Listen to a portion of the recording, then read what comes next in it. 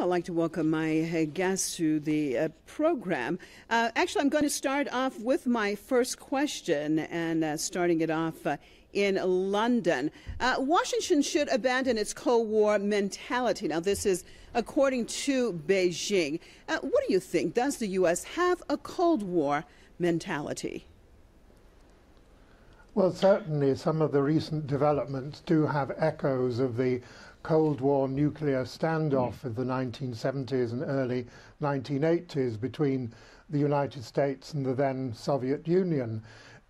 Clearly, the United States Pentagon feels that the current nuclear arsenal that Washington has is not fit for purpose for the modern age, that it was perhaps fine at the period of what was called mad mutually assured destruction, when both Washington and Moscow had enough nuclear weapons to wipe each other out, and therefore in principle wouldn't use them.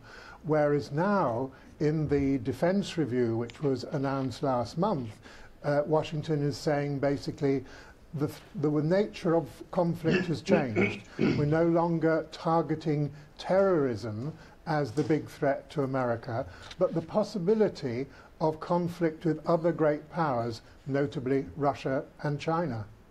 Thanks so much, Jonathan Fryer, writer and lecturer out of London. Crossing over, actually staying in London with Marcus Papadopoulos, publisher and editor of Politics First. In your perspective, now, according to Iran's President Hassan Rouhani, on the one hand, the U.S. condemns weapons of mass destruction and says it is a crime against humanity, while at the same time wants to upgrade its nuclear weapons. Do you see this as being hypocritical? Yes, I do regard it as being hypocritical.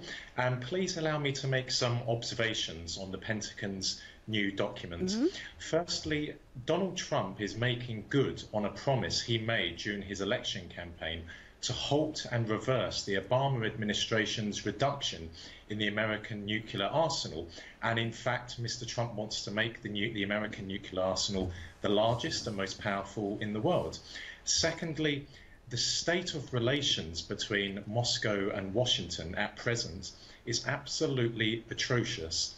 And thirdly, the Pentagon's new document really has the potential to trigger a very serious arms race between Russia and America, which can only destabilize global peace and stability.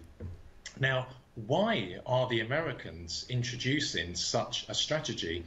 Well, I would argue for over the last 20 years, the Americans have taken a number of measures to try and subdue Russia, knowing the potential for Russia to resurrect the sort of power it wielded in Soviet times.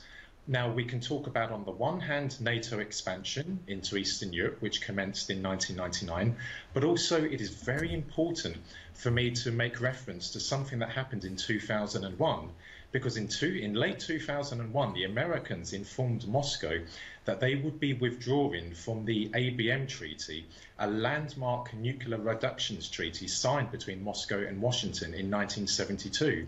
So by the Americans withdrawing from the ABM Treaty, that led to their establishment of the Missile Defense Agency, which resulted in the construction of an American defense shield on Russia's borders, which is partly in Poland, partly in Romania. And that missile defense shield has resulted in a serious violation of the INF Treaty. Okay. So it is very important to remember that this is part of a strategy of the Americans to try. All right, stay with me, Mr. Papadopoulos. Let me get Jonathan Fryer back in on this.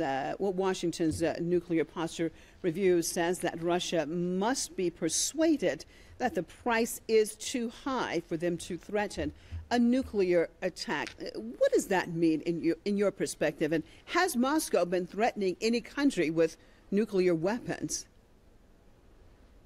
Well, certainly there's been no direct threat of any kind from Moscow to use nuclear weapons against anybody on a first-use basis.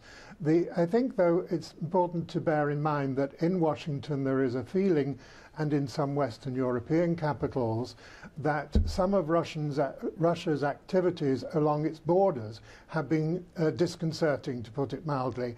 obviously the occupation of Crimea and incursions into Georgia, but more recently, considerable concern in the Baltic states, Estonia, Latvia, Lithuania, which of course used to be part of the Soviet Union and which have now very much become part of the Western world and the Western alliance. And there is real tension in the Baltic states. I was there very recently. Concerns that possibly Russia will intervene there as it did in Ukraine and Georgia. But all this is, of course, speculation, not based on actual events so far. But as for a nuclear threat, no nuclear threat has been made. Marcus, you're shaking your head. Your comment on the same question. Yes, let me correct the gentleman. There was no Russian incursion in Georgia in 2008. What happened was that Georgia invaded South Ossetia and Russia went to the aid of South Ossetia. Georgian aggression was accepted by pretty much every government in the world. Even the Americans privately admitted that Mikhail Saakashvili had acted very, very antagonistically and very dangerously. Secondly, there was no occupation of the Crimea. The people of the Crimea responded to the overthrow of a democratically elected government in Kiev in February 2014.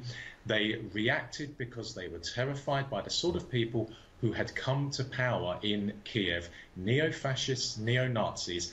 The people of the Crimea held a referendum on breaking away from Ukraine and rejoining Russia. In regard to the Baltic states are members of NATO, and Russia understands that an attack on one member of NATO means that the rest of NATO have to come to the aid of that state.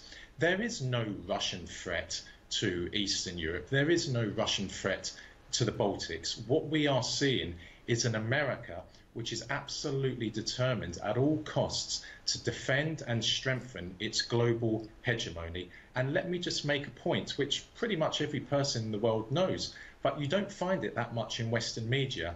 The only country to have dropped an atomic bomb with devastating effect, having killed hundreds of thousands of people, was America, when they dropped bombs on Hiroshima and Nagasaki. Let's not forget about that. Well, yeah, interesting point. What about that, Jonathan Fryer, as our other guest in London, Marcus Papadopoulos, talked about? We don't hear a whole lot about Hiroshima and Nagasaki, and it's very interesting that the United States then takes the lead in all of this and trying to be like the moral standard and judge when they are the only ones that have dropped the atomic bomb. They condemn other entities, whether it's peaceful nuclear program or it's actually nuclear weapons such as North Korea. But on the other hand, they basically do whatever they want. Why is that the case?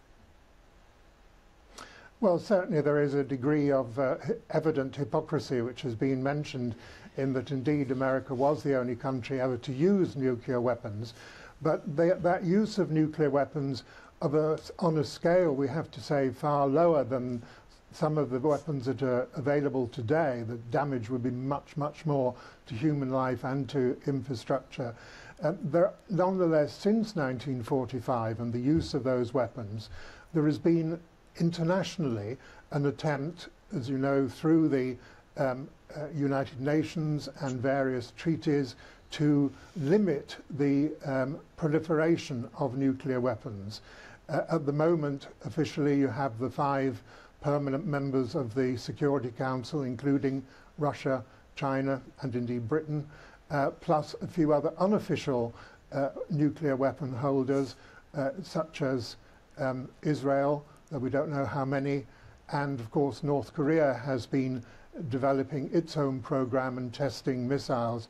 And it's interesting that, of course, one of the main reasons China has spoken out so strongly against the latest development in America is because of North Korea, because there has been extremely bellicose language from Washington towards Kim Jong-un in Pyongyang, and talk on both sides of the possibility of nuclear engagement.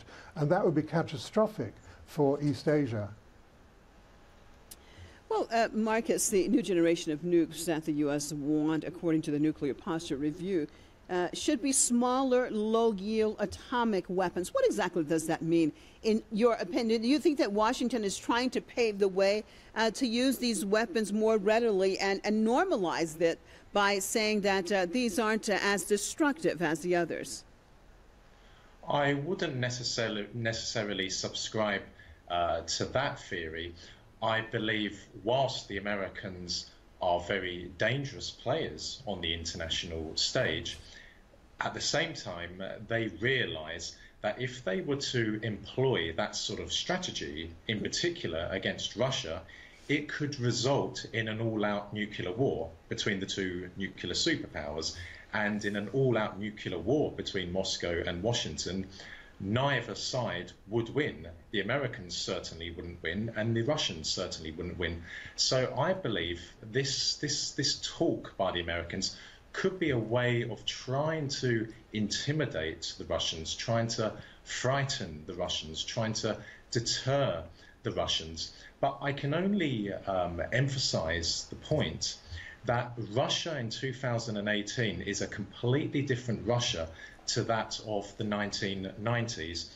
Russia is reasserting its influence and power that it had in Soviet times across the globe. Yes, most notably in the Middle East and North Africa, but in other places as well, in Southeast Asia and Latin America. And the Americans will not tolerate that. They do not wish to live in a world where they have to share power with another superpower. Well, what does that mean? They do not want to live in a world where they have to share power. Staying with you, Marcus, I mean, what exactly does that mean? So what does it mean that they're going to do when we see entities like Russia and China and others up and coming and getting stronger by the day? So what does that mean for Washington? What do they want to do to them? Well, I think for Washington, the golden age was in the 1990s and in the early 2000s. Following the collapse or the dissolution of the Soviet Union, America reigned supreme in the world. It was able to do what it wanted in the former Yugoslavia. It was able to go into Iraq unchecked. And of course, some years later, it was able to intervene in Libya. During the 1990s and the early 2000s, there was no other country in the world which could stand up to America. Russia in the 1990s went into meltdown, economic, political, and military meltdown, though the Americans always understood that the Russians had the potential, Russia had the potential to pick itself up and to regain its lost superpower status. So that is why we can account for the Pentagon's military doctrine, whereby they wanted to expand NATO into Eastern Europe to ensure that Russia would never have a foothold in Eastern Europe. And by weakening Russia in Eastern Europe, the Americans believed that they could weaken Russia internationally. All right. Well, Jonathan Fryer, Iran's Foreign Minister Mohammad Javad Zarif has tweeted about this issue, that this U.S. policy document risks bringing humankind closer to annihilation. What do you think about that statement? Well, I understand the sentiment behind the assertion or the speculation that might be a situation that obviously we get nearer and nearer to the possibility of some awful nuclear conflagration. Only quite recently the international clock towards nuclear war or nuclear annihilation was brought to 2 minutes to midnight, which is pretty alarming. But I think we shouldn't lose focus of what's really one of the core issues of the subject today, and that's that there is a experimentation and development of new generation nuclear warheads and nuclear systems, both in America and in Russia. And one of the reasons that the Defense Secretary has pushed through the nuclear posture review has been because of the Russian development of Staros 6, which is a indirectly guided nuclear torpedo which could reach American shores. I'm not suggesting for a moment that is the intention, but theoretically it could. And that is something which can be guided rather like a drone from afar. And the Americans on their side are similarly developing underwater capabilities as well as new, smaller nuclear weapons which could be directed very precisely at targets. Now, as I say, certainly, at least here in Europe, we all hope that this new development of nuclear weapons will not lead to nuclear annihilation, and indeed, as was made clear from the German statement in the news bulletin just before the programme, Germany in particular and Europe in general is very concerned by the escalation of tension between what we used to call East and West, and it sounds as though maybe we're entering a new age where we'll have to talk about East and West again. Well, Marcus, what does it say when Washington behaved the way that it does, when we see that on the one hand, it invokes sanctions against a peaceful nuclear program in Iran. On the other hand, with North Korea continually being very antagonistic, so the Pyongyang continues to say that they're after nuclear weapons, or they have their nuclear program because of the U.S.'s aggression. So what does this all say, and the effect that it may have on other countries? I oppose the very existence of nuclear weapons, and I am a bitter opponent of nuclear proliferation, but I do understand why the North Koreans have developed nuclear weapons, and North Korea does have nuclear weapons. North Korea feels encircled by America. It feels threatened by America. And Pyongyang knows only too well that the Americans have never attacked, invaded or bombed a country which has nuclear weapons. So that is why the North Koreans now have a nuclear deterrent, and that is why I do not believe the Americans will launch some form of military attack against North Korea. But returning to Russia, which is really the focal point of the Pentagon's new strategy, yes, Russia is modernizing, is strengthening, is enlarging its nuclear arsenal, but why? Action, reaction, because of American actions on the western borders of the Russian Federation. If you take a map out of Europe from the Baltic Sea to the Black Sea, the borders of the Russian Federation are littered with NATO member states. Okay. In conjunction with and an American... I really hate to interrupt you, but we are smack out of time. Appreciate you being with us, both of you. Out of London, Mr. Marcus Papadopoulos, publisher and editor, Politics First, and Mr. Jonathan Fryer, writer and lecturer. And as always, viewers, we appreciate you being with us on another debate. I'm Marcia Hashemi signing off for myself and all the crew right here in Tehran. See you next time.